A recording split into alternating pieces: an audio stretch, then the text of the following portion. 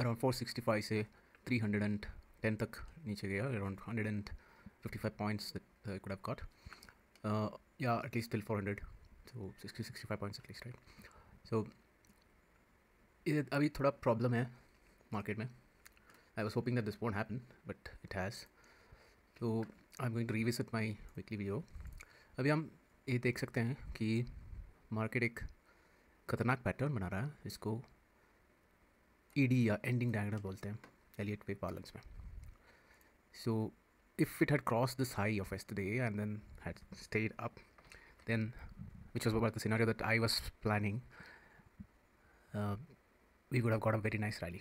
But now what has happened here is it is reversed from the channel top, so which means that it could potentially end up with the lower channel, and if it breaks the channel, then you can see a very good correction, as I mentioned in the weekly video.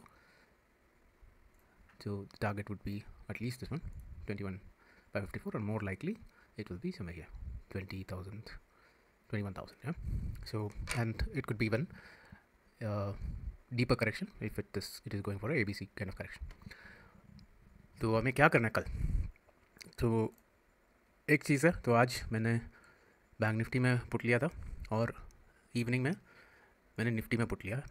Bank Nifty intraday book करके Nifty में put लिया मैंने next week का, तो 14 का नहीं, next week का 22,200 का पुट. सो मैं पोजिशनली शॉर्ट हूँ.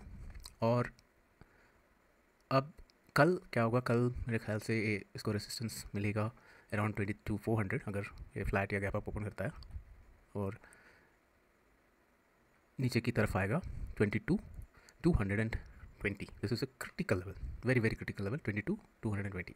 तो अगर कल गैप डाउन होगा, let's say it opens below 22,220 level, then, and if it sustains there, then market can go down to 22,044. So in a couple of days, of course, not single day. So कल अगर gap down हुआ तो मेरे ख्याल से ये यहाँ पे आके थोड़ा टाइम स्पेंड करके फिर वहीं पे क्लोज करके जाएगा. सो बेस्ट इज़ ये फ्लैट ओपन हो 360 बजाय फिर ये लो ब्रेक कर दे तो शॉर्ट करेंगे तो 22,200 मिल जाएगा. So that is the plan, game plan for tomorrow. अभी के लिए नो लॉन्ग बिजनेस. लॉन्ग कब करेंगे? लॉन्ग कब करेंगे सोचेंगे अभी, या एक तो ये हाई उड़ना चाहिए, वो अभी बहुत दूर है, या फिर ये लाइन पे आके बाउंस होना है. तो पर अभी यहाँ से बाउंस होगा तो वो up move I don't think will be powerful enough. तो हम वेट करेंगे यहाँ पे आने का. First let it come to 22,220, very important support. उसके नीचे है 22,050 एंड देन 21 और 22,000 है. तो 22,050 to 22,000 is a cluster of support.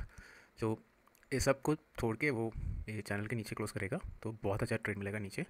सो ये शायद अगले मंथ में मिलेगा मेरे ख्याल से, आई डोंट नो, और may be bears are planning to have some party. So it doesn't look great, and I wish you a great day tomorrow. I don't think we need to trade anything other than Nifty and Bank Nifty, even if it's Nifty expiry. The main indexes are offering great chances, and similarly stocks are giving great chance in the intraday. So I'm not looking at any other index. So I wish you all the very best if you're trading for Nifty. And as always, if you like the video, please do like and subscribe. Thank you very much. I'll see you tomorrow with an update on this view. Bye bye.